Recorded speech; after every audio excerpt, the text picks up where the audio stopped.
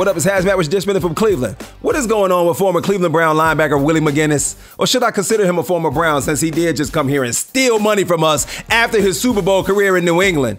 Well, Willie is being sued again for jumping somebody. Remember back in December, video surfaced of Willie and his boys jumping a dude at the Delilah Lounge in LA? Well, now a man named Andrew Cortez claims that 2 years ago, Willie and a few dudes jumped him at a gym because of an argument over some weights. Wait a minute. Said he was using the bench, somebody took one of the weight plates, he said he wasn't finished, then Willie came over like, what you mean? They punched him in the face, and Willie and 3 other dudes jumped him, hit him like 30 to 40 times.